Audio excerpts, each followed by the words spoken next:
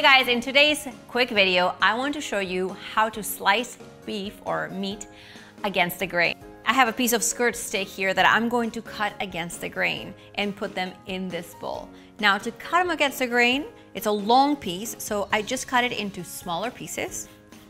And this is the direction of the grain. So to go against the grain, you go on the horizontal and start slicing. I know a lot of recipes call for cut your meat against the grain, either before cooking or after cooking.